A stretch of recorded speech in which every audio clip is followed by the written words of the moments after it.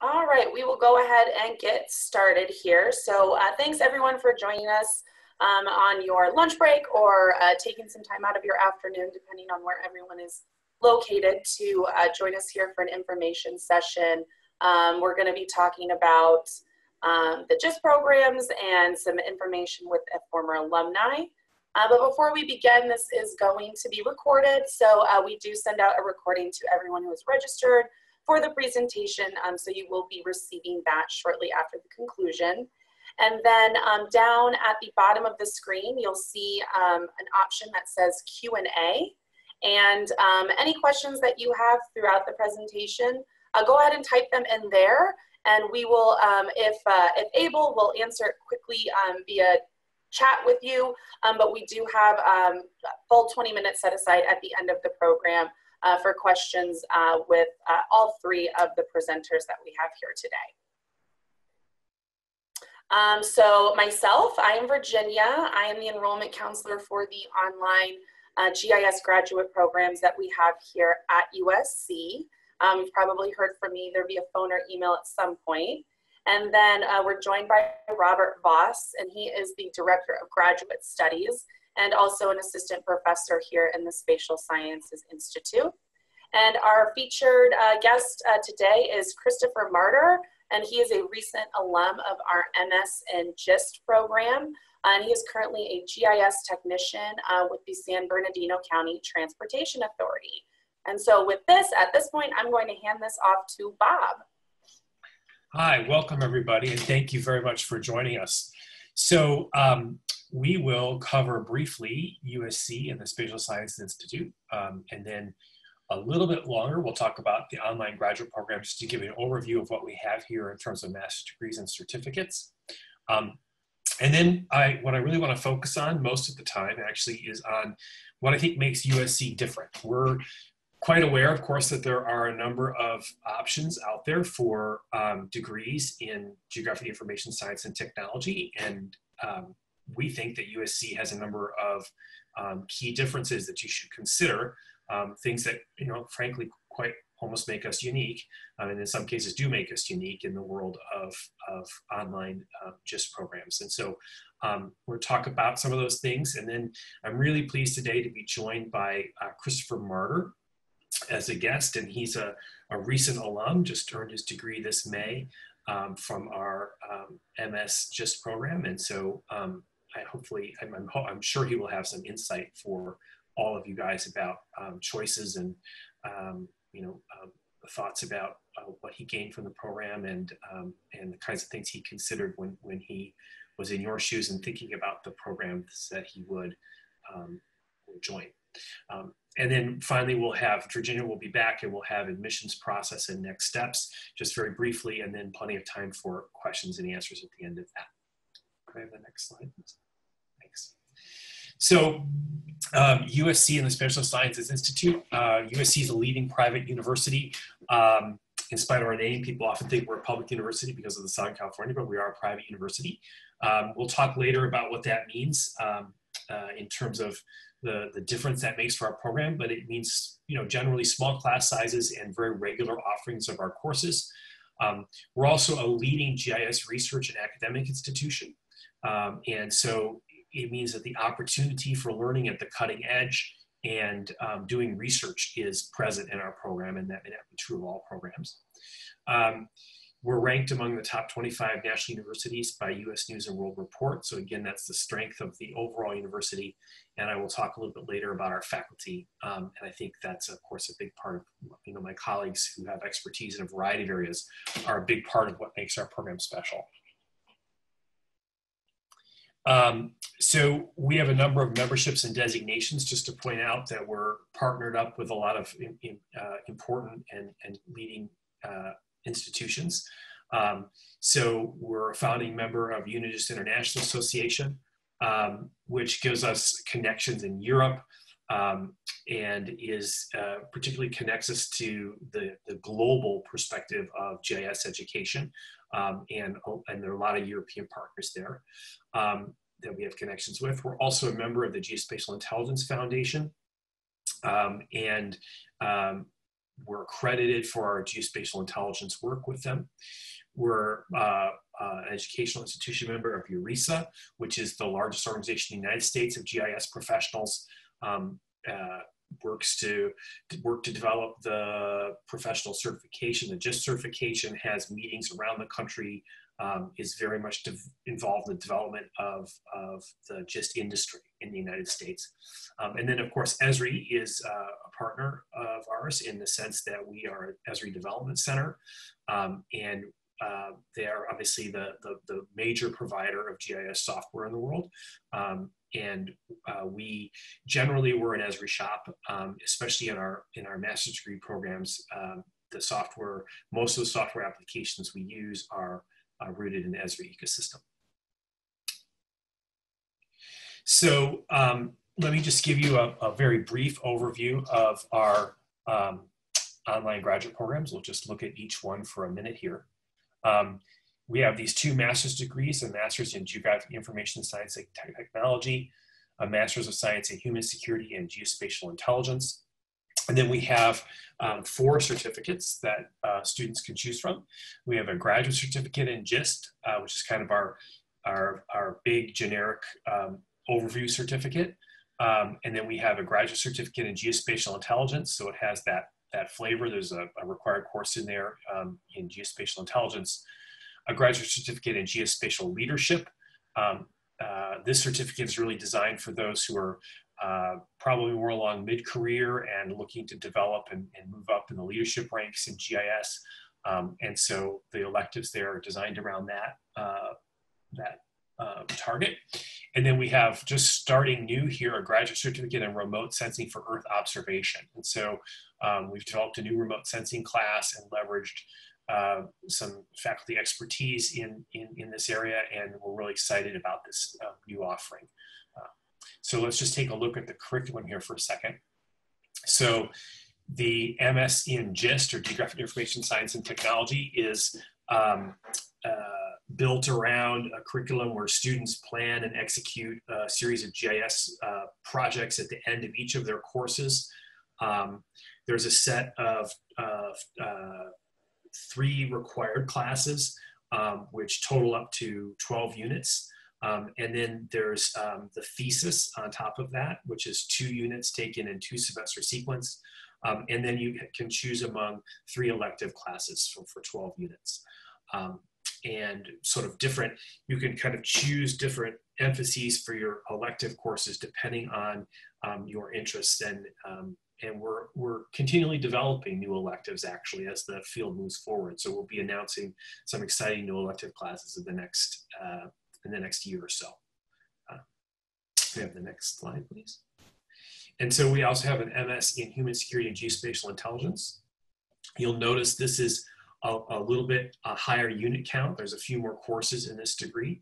And those courses are related to the kinds of expertise that we want you to have, not only related to geospatial intelligence, but also related to human security and the kinds of ways that chaos kind of can occur in the world, right? Whether it's natural disasters or refugee issues, whether the military is directly involved or only indirectly involved in humanitarian relief and those kinds of activities. So we want you to have some domain knowledge, and then of course the GIS knowledge. And this program, rather than a thesis, this concludes with a capstone course, which is a collaborative research experience with industry partners, rather than a thesis. So a little slightly different kind of cast to the curriculum there. Next slide.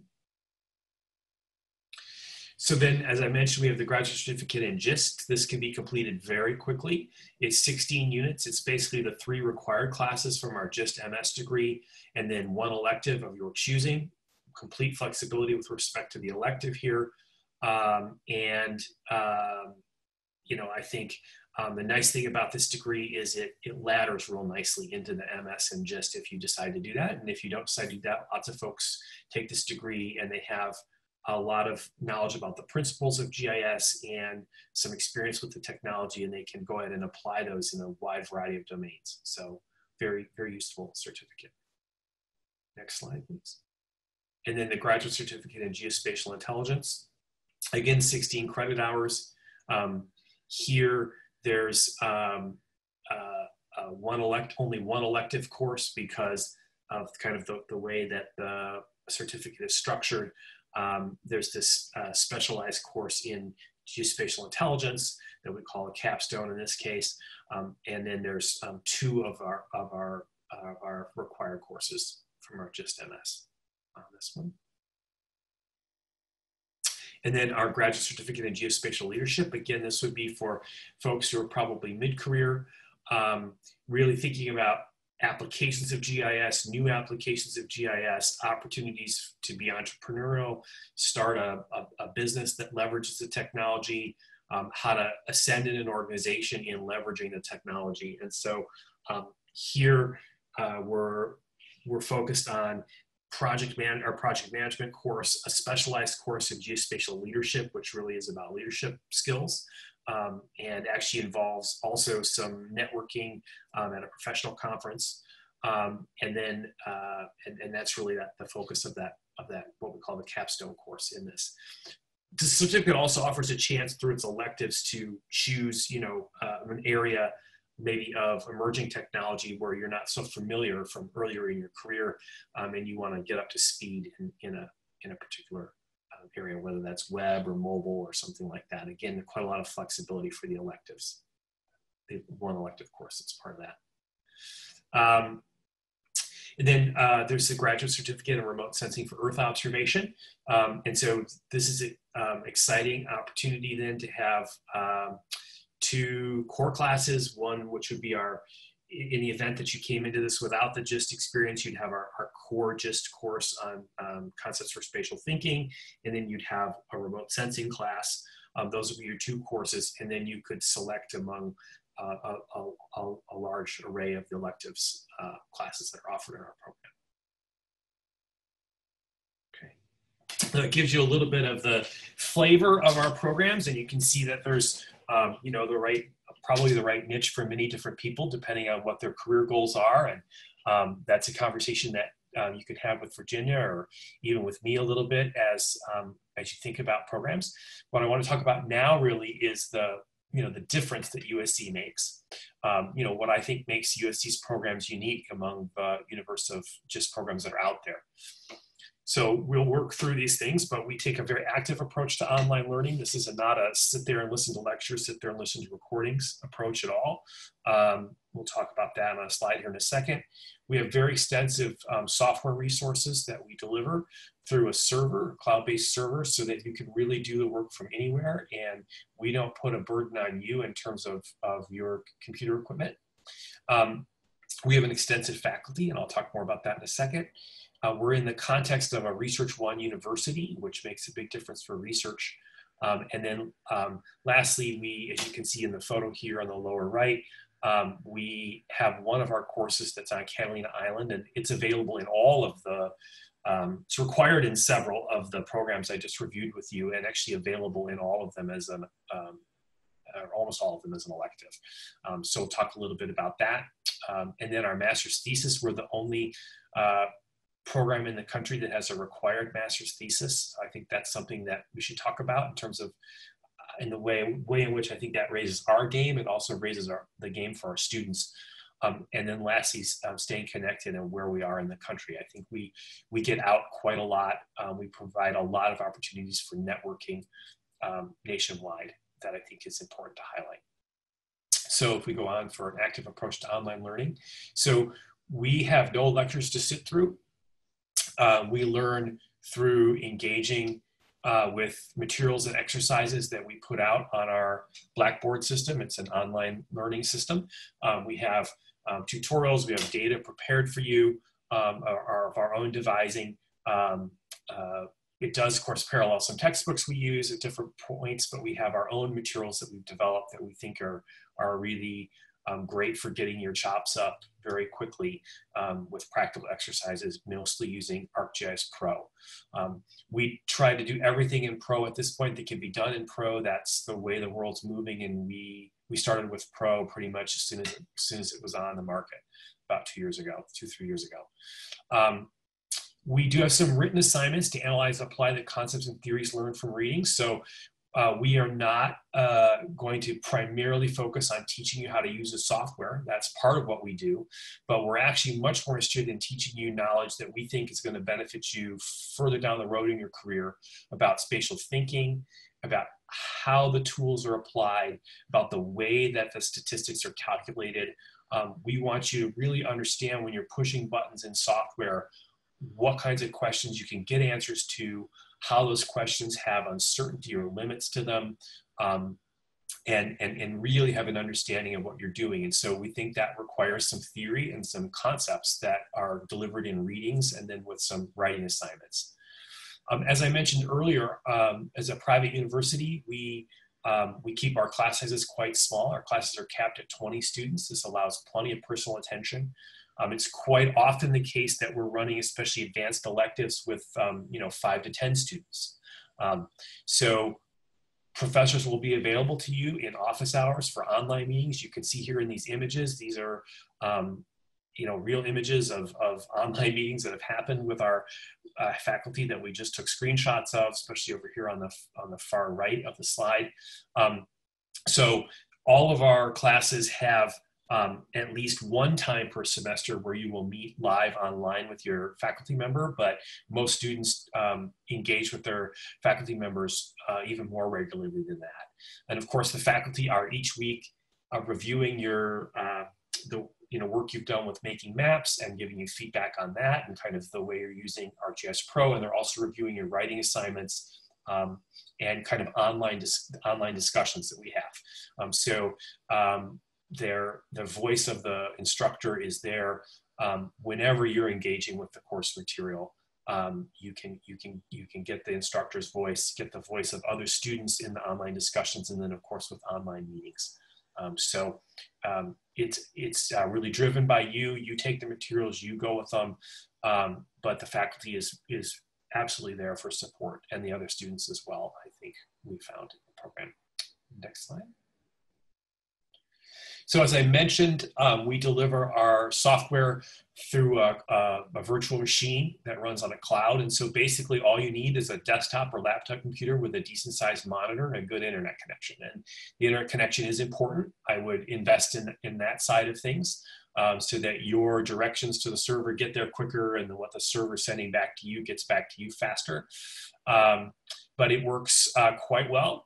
We run ArcGIS Desktop, ArcGIS Pro, Clark Labs TerraSet, Constellation, Trimble eCognition, whatever kind of software we need. Every year we're reviewing the software that we have available on our server, and we're updating it as as needs arise and as people's research is carrying them in certain directions, or if we're updating a class to keep it more current with the field. You can see a complete list on our website of the software we offer right now, and we continue to look at that. Next slide. Okay. So this is a big one. This is a really important one about who's teaching in our program, and I would like to take a minute and highlight just a few of our senior faculty who you can see. Two of them you can see right in the middle center here. One is Steve Fleming, who was for many years a professor at West Point. And also had a distinguished military career.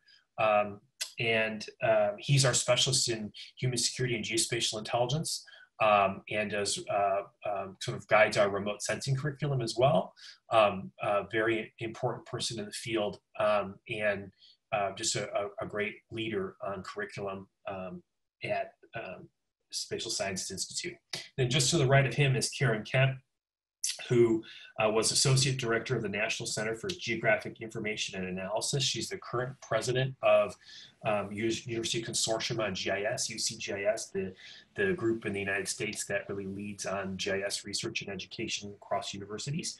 And she's been a major figure for years in GIS education, and she really, again, has been an important leader on our curriculum. Is going to be moving into an emeritus status next year. And then John Wilson, down here next to me, just to the right of me, certainly must mention him. He's our director of the Spatial Sciences Institute. He's the current editor of the revision for the GIST body of knowledge. He's an international expert on digital terrain modeling and a fellow with the Chinese Academy of Sciences. And he's also obviously a major figure in the field. And so the nice thing I will point out is that it's not every school that has the people at the top ranks like that teaching in their online programs, but he does teach regularly in our online program. He teaches 2 courses each summer. And so he's very connected to what's happening with our online program. And he's been instrumental, of course, also in shaping our curriculum. So the Geospatial Leadership Certificate is really his brainchild. It's the only certificate like that in the country. Has just been an important leader. And you can see then also the rest of the faculty here, there's a lot of diversity, expertise in remote sensing and geospatial intelligence from these different folks. There's even one person here who I'll point out. She's just above John Wilson in the red dress here. And this is a writing instructor that we have who has part of her appointment with the Spatial Sciences Institute to help our students work on their writing. One thing we found in pursuing our thesis is that it's very important that students have good instruction in writing throughout our program and certainly on the thesis. It's a major, being able to write well and articulate your ideas is a really important professional skill. And we have the benefit of having the writing program at USC and be able to have an expert instructor who can really work with writing. So again, that's something I think that I imagine in talking to my colleagues around the country is unique about USC, that we actually have a writing, professional writing instructor, PhD in English, devoted to supporting our students. So she's an additional instructor in some of our classes to review assignments and work with you. Okay, next slide, please. So I mentioned earlier that we have this context of being a research-one university. That's important to emphasize because we have very high research activity at USC. So in addition to the faculty that I just showed you on that slide, we have 23 affiliated faculty from schools and departments ranging across history, sociology, public health, planning, and engineering. So these faculty are affiliated with us because they're interested in how their research can grow when it's combined with spatial thinking and the tools and development of tools that we can do, of software tools that we can do in our interdisciplinary institute. So it's great. These folks are available for us to consult with depending on your interests. They do serve on master's thesis committees from time to time, and they're just instrumental in keeping us on the cutting edge with our research. The other thing I point out is that our online courses serve students from USC schools and a variety of other majors and programs. So you will have a chance in your online courses to get to meet students from planning and from urban planning, from engineering, from public health, preventive medicine, these kinds of other programs. And so it should make for a very diverse and interesting online classroom setting. Next slide. And this is something that is absolutely unique to our program. USC has a laboratory and facility on Catalina Island, which is just off the coast, 20 miles off the coast of Los Angeles. We have a course out there, which is our Fieldworks and Data Acquisition course, SSC 587, where we teach you that course online.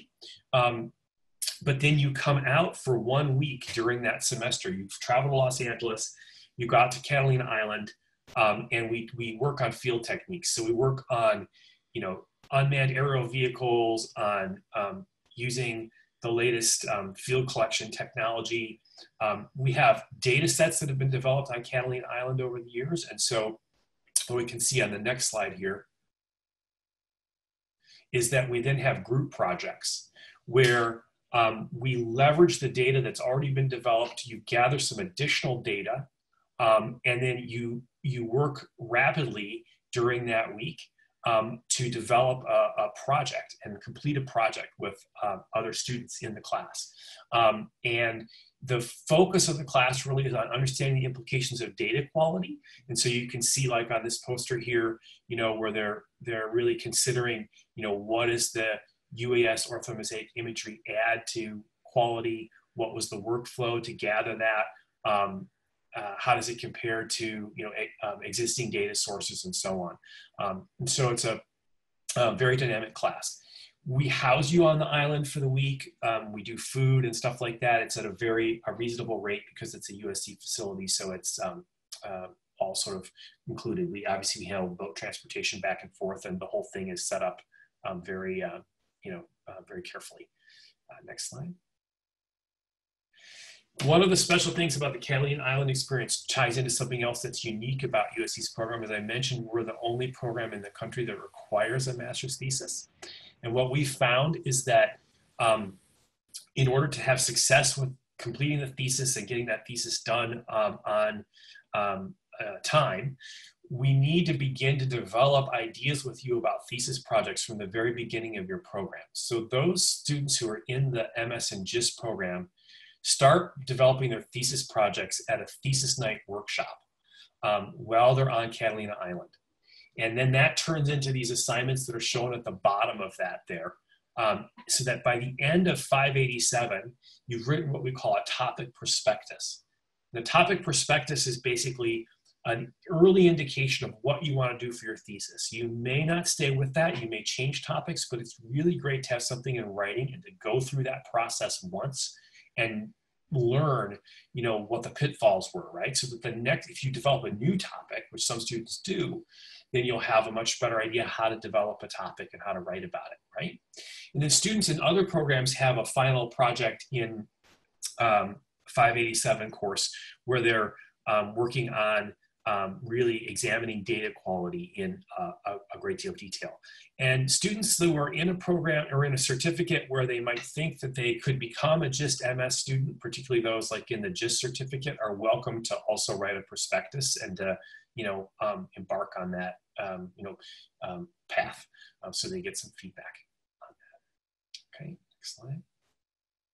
And then lastly, just to point out, this is about the master's thesis or the collaborative capstone. So as I mentioned, we're the only program in the US that requires a thesis. We've developed, as you can see on the previous slide, a very strong, unique structure to prepare and help students execute the thesis across the whole of the program. Many thesis projects help students land jobs. I've had many students who've told me, when I was able to go in and give a talk about my thesis, either in an interview or even in a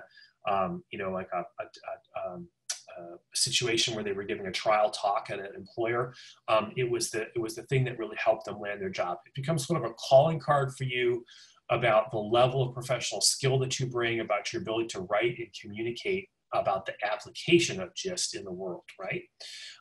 We've also had students who have won awards. And so in 2018, Kelly Wright won the Jacques May Thesis Prize in Health Geography from the AAG, which is a major prize. She did this fantastic thesis where she mapped existing research on a neglected tropical disease called Giasis. She was a winner of a major national prize. Samuel Kruger back in 2012 won 2 prizes for his thesis, the Unigis Academic Excellence Award, so that international award from Unigis, and then the North American Regional Science Competition. Wrote a very interesting thesis about whether there's a center to Los Angeles. And many people have argued for years there is no center, but Samuel Kruger did some analysis and believes he found a center, and it's fairly persuasive. The thesis has been great for our program. As you can see, for years we've had students doing well and winning awards with it. We really believe in that process and really believe that it identifies you as as an expert practitioner when you leave our program, and that demonstrates that. We also have in the Human Security and Geospatial Intelligence, sorry, one more minute there, we have the capstone, which is a collaborative project. And so in that case, in that degree, you're not doing the thesis, but we do have government partners and industry partners, particularly in the aerospace industry in Southern California, and we're doing real world projects with these partners. That's a really strong finish to the HSGI degree, which of course has even more coursework in it than the GIST degree. And so we just decided that was the way to conclude that degree was really with leveraging collaboration with the industry partners that we have in our research USC. Sorry, next slide. Okay, and so just to say lastly that one thing that's special, I think, about USC is that we are at many places during the year. This is a summary of where we'll be in the next year. And so you're welcome to come visit us. If you're at the Esri User Conference, you want to drop by, we'll have a table there. We'll be at the Fed Esri User Conference. We have our own Geospatial Summit that we organize at USC. We're the host of it, which includes industry partners from throughout Southern California. And even other places in California, and people travel even nationally for that now. So it's just a fantastic event. And so if you're nearby any of these, as a student, we certainly encourage you to come and get all the information to you about discounts and the various ways that we can involve you. We'll be at the AAG meeting each year. So in 2020, we'll be in Denver, Colorado. We have a huge contingent of faculty that attend that. And then the USGIF GeoInt Symposium we're also at each year. Okay.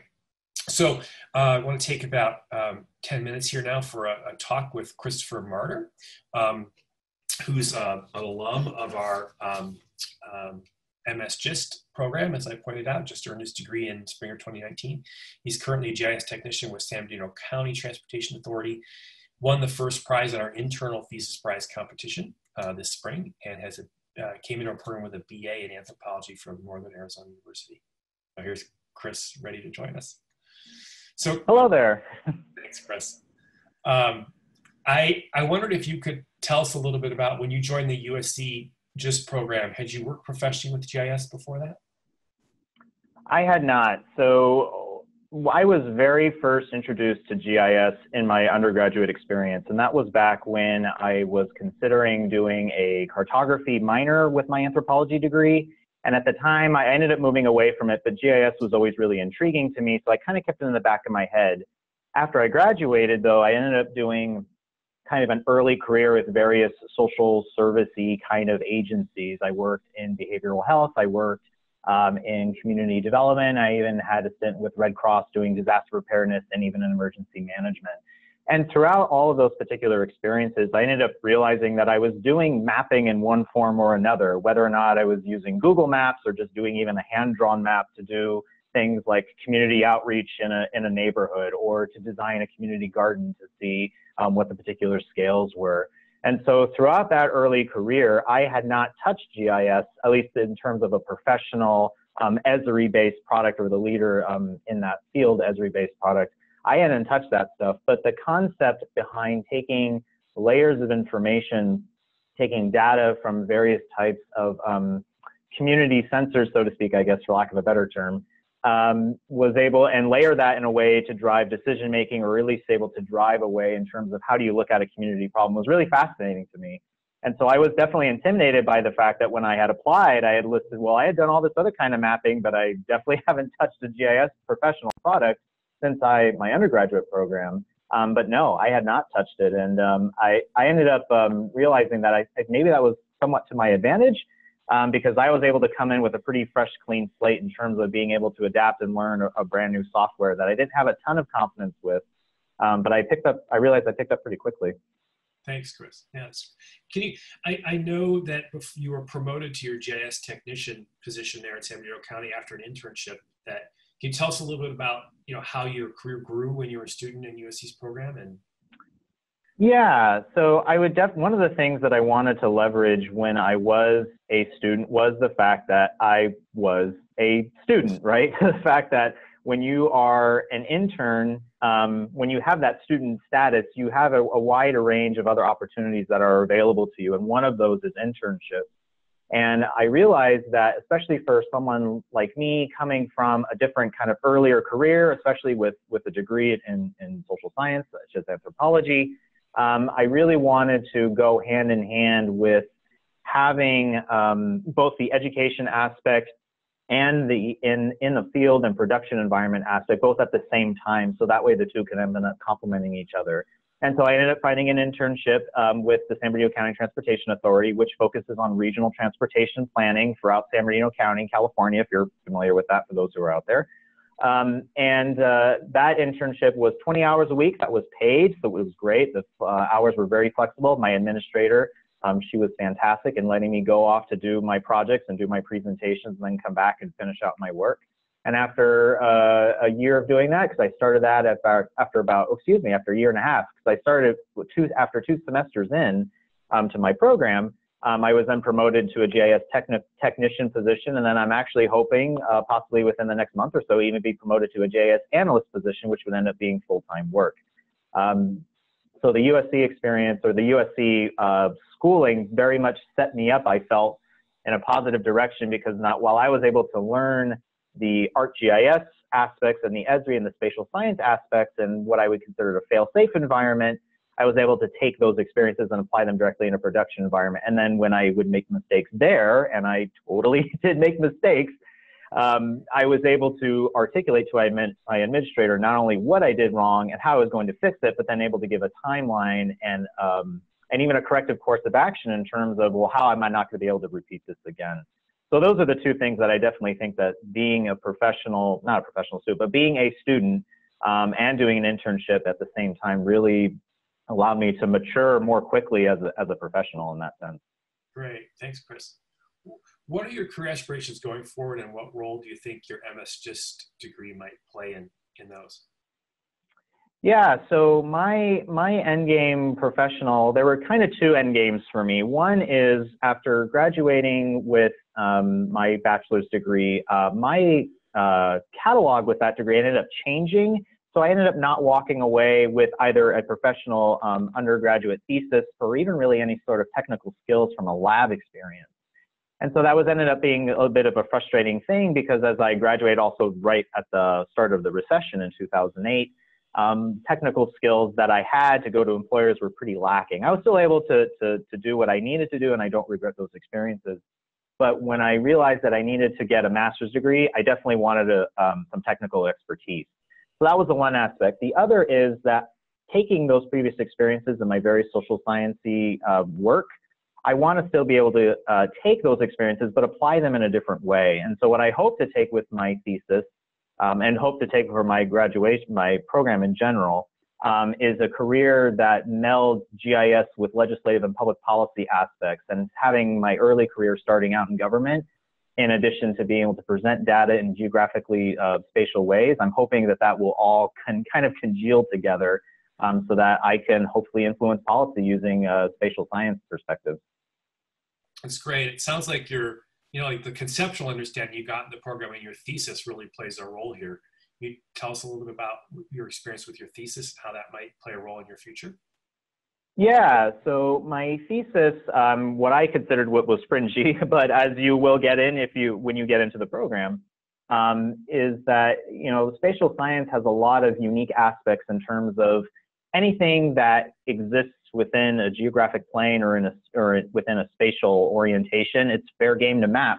And so I was looking at how when people submit public comments as part of a policy revision process for, say, a land use issue, how when people articulated how a landscape affects them personally through what's called landscape values, how reflecting on those values in more spatially precise terms than not can potentially influence how public policy decision makers look at those and take those comments into consideration when they go to revise their policy.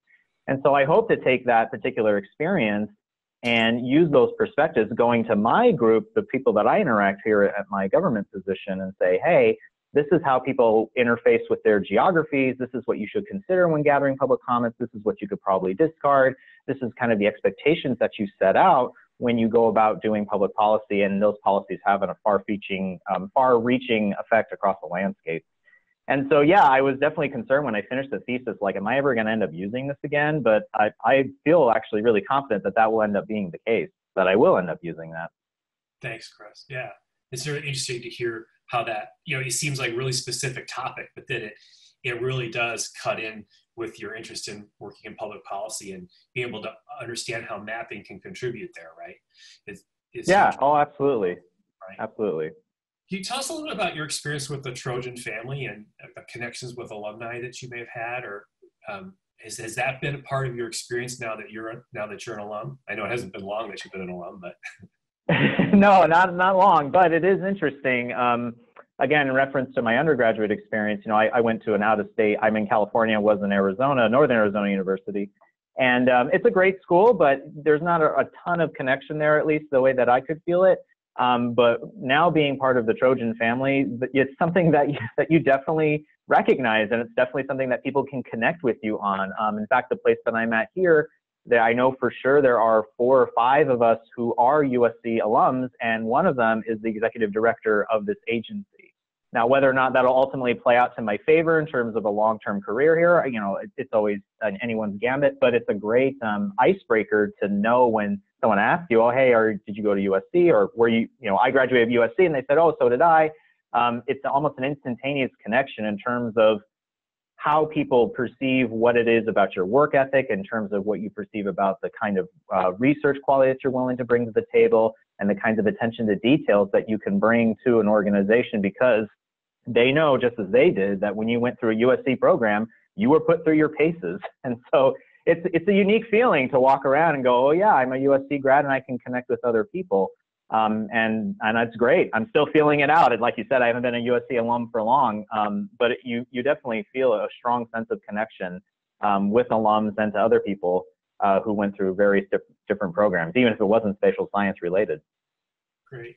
And I just wanted, we just have a couple minutes left here, but I wanted you to, reflect back, rewind back to when you made your decision to come to USC.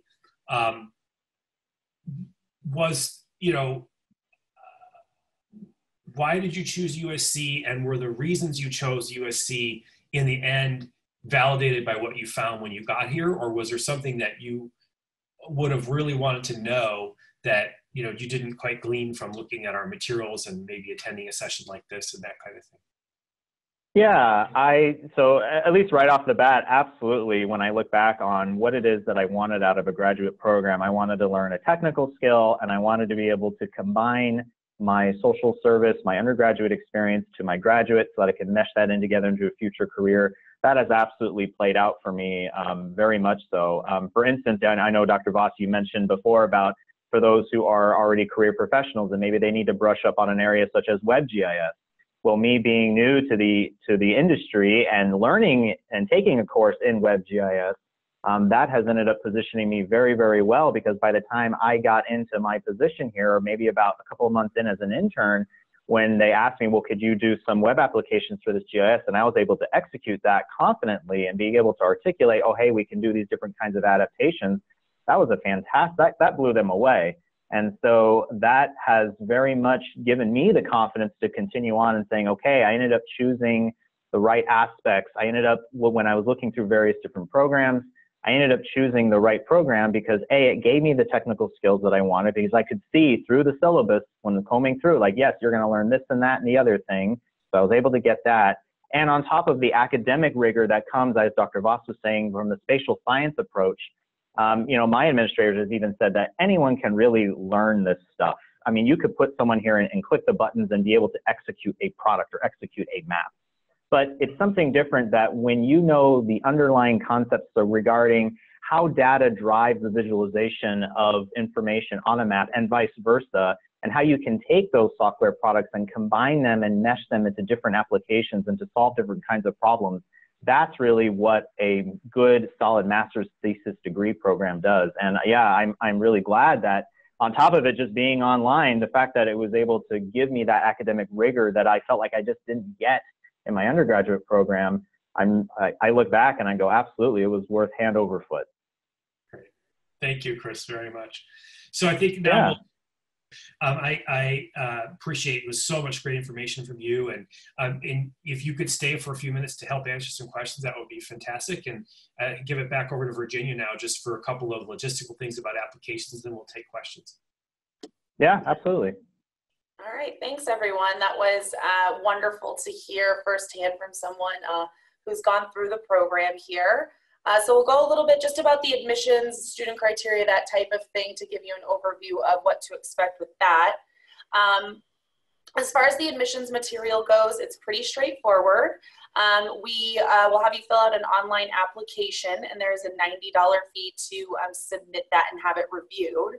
And you will upload to that online application official transcripts, an up-to-date resume. You'll write a statement of purpose, which is like your admissions essay for the program. And then a professional writing sample. And for that, we see things that are professional or academic in nature. So a paper that you've written previously in either an undergrad or master's program is acceptable for that as well.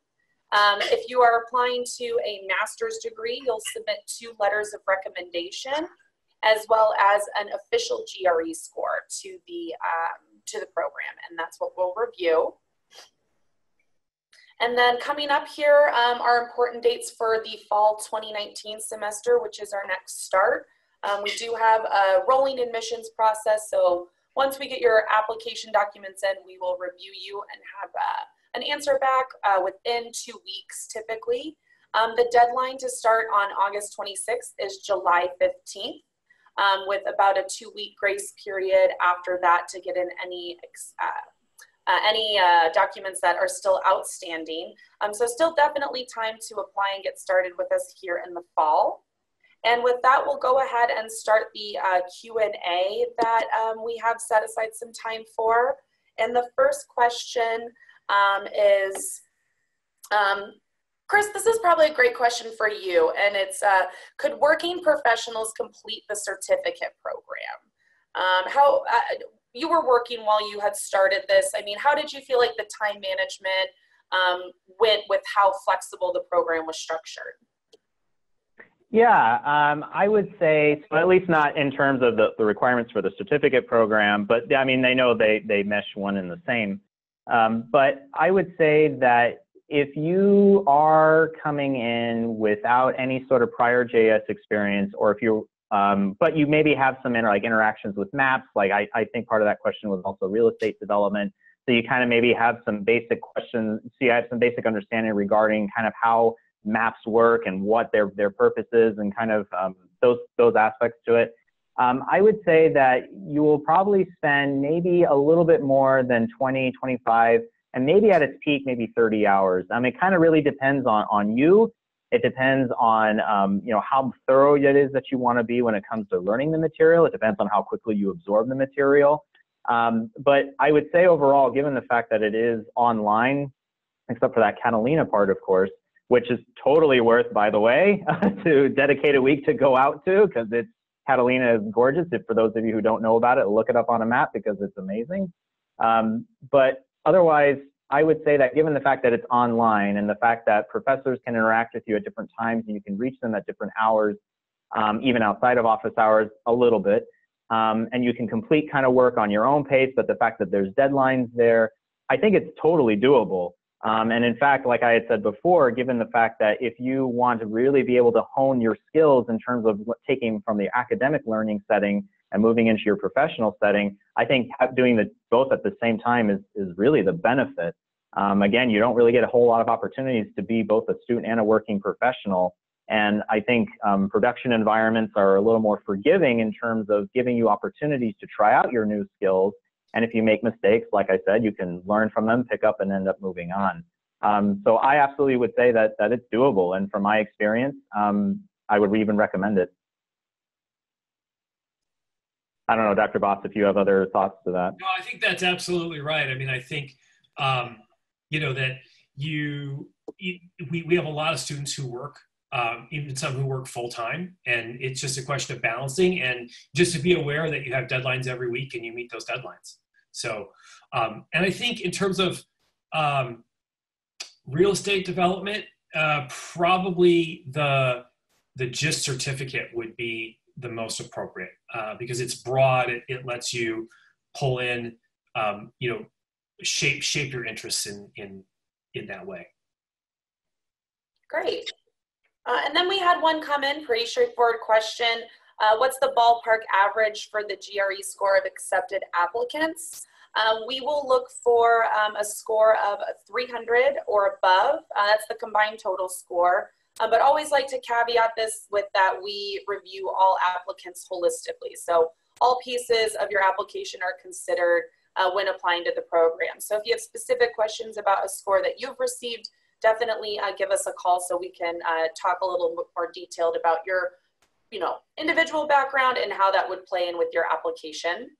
And I might add to that just to say that, I think it's rare that if an application is really strong in every other respect, that a low GRE score would be determinative in declining someone's admission.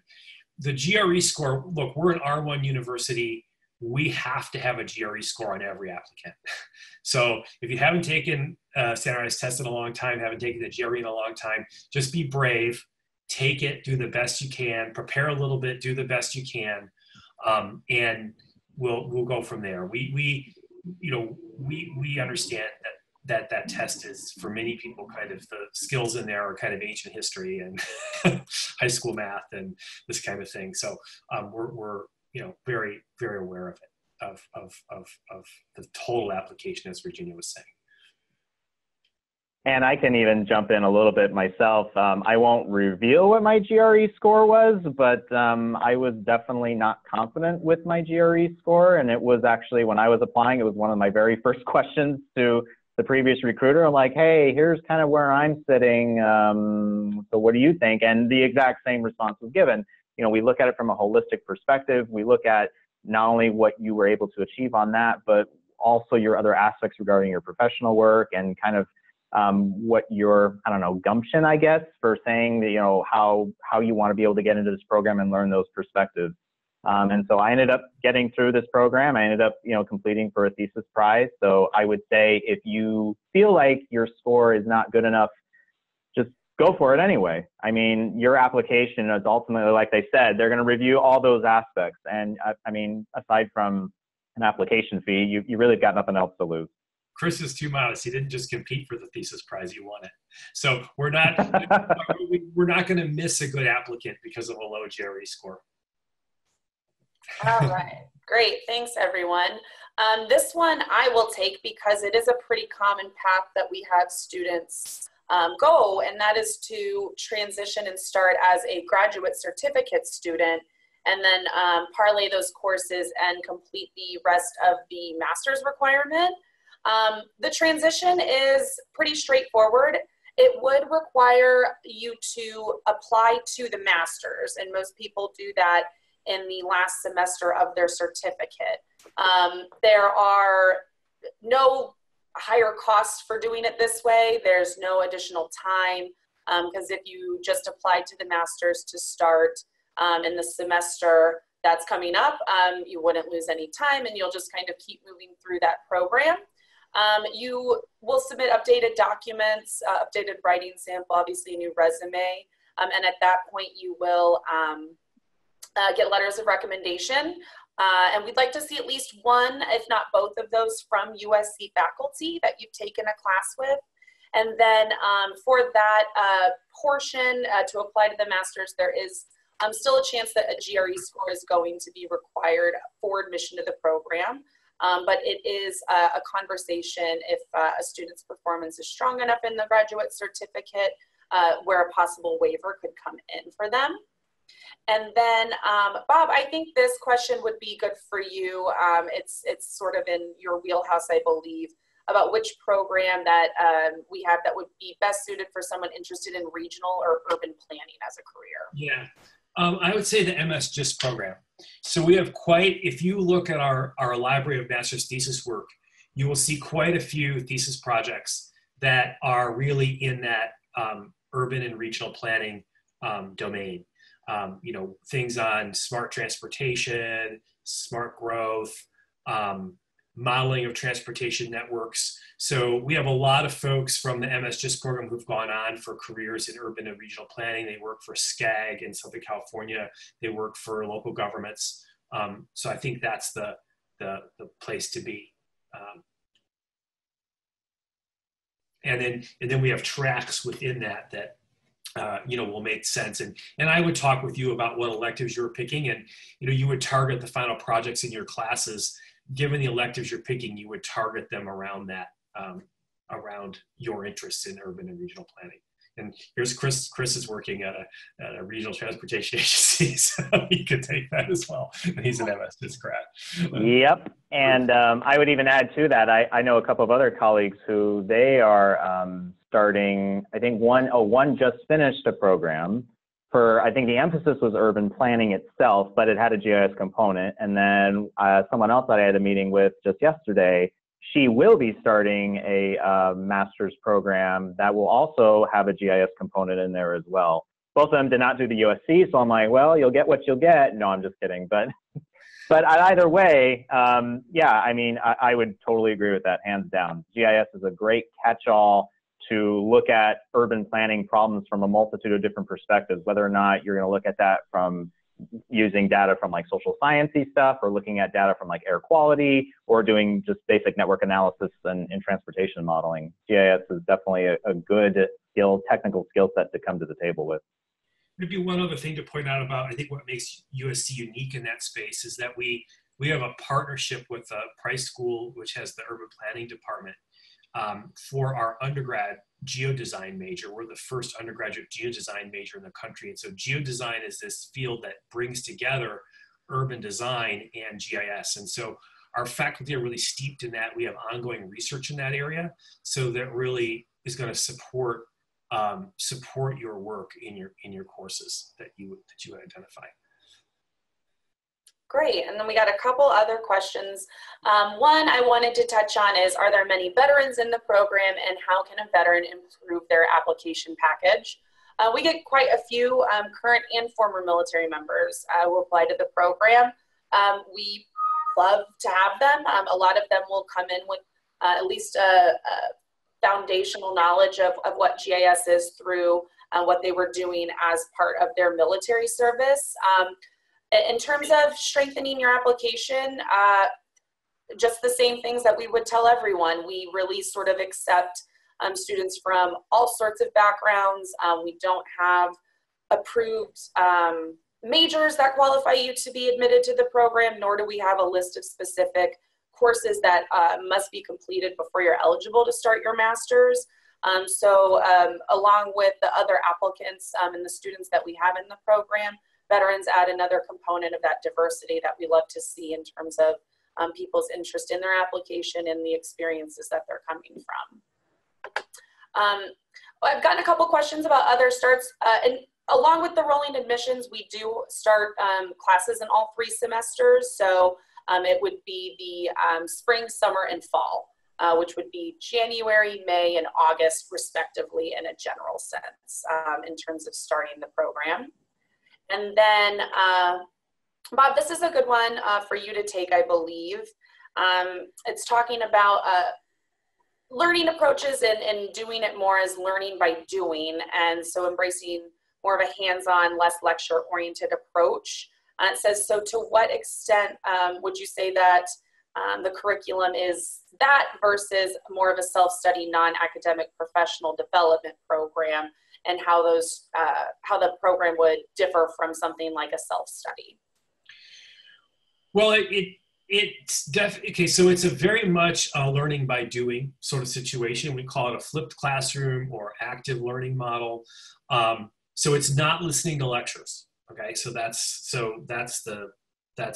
important to say.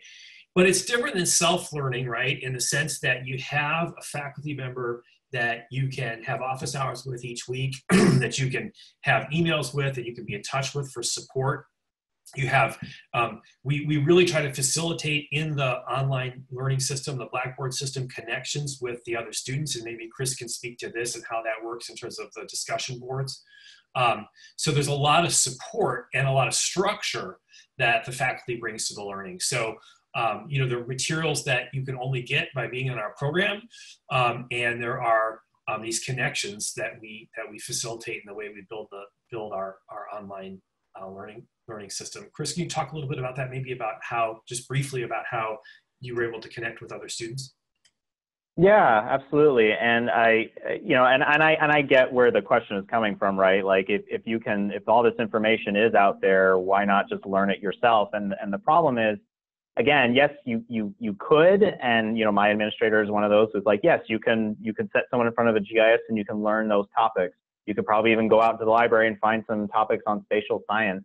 But really, it's about taking those applications and those concepts and trying them out and articulating them to a group of your peers and to your professors to say, hey, does this make sense? Am I tracking on this right? Am I applying that thing accurately?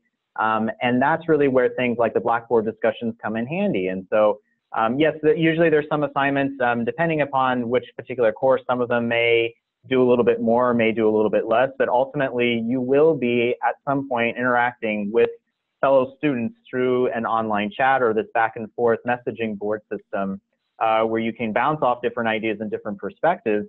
And that's really where not only are you connecting to your other students, but that's really where you end up formulating your ideas when it comes to how spatial science applies to GIS and how GIS applies to spatial science. Because at the end of the day, you can retain all of these aspects regarding these different perspectives, but we have to be able to apply it and articulate that to an audience who can then kind of not validate, but able to engage with you in the conversation about, oh yeah, that makes sense. I haven't thought about it. Like, oh, that I would challenge you on that.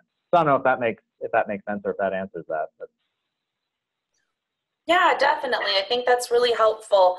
And we're going to go ahead and wrap up here. I know there are some questions that we didn't get to, and I will be sure to follow up with those via email after we have everyone's contact information from your registration. So do want to be respectful of everyone's time here, but thank you again so much for joining us. It was a really great conversation. Thanks, Christopher, for taking time out of your day to join us and give some insight about your experiences.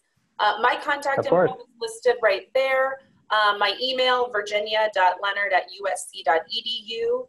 The number 213-235-2125 to connect. And then gis.usc.edu is the main webpage for all these online programs. So thanks again, everyone, for joining us, and fight on. Great. Thank you, guys. Bye-bye. Bye. Thank you.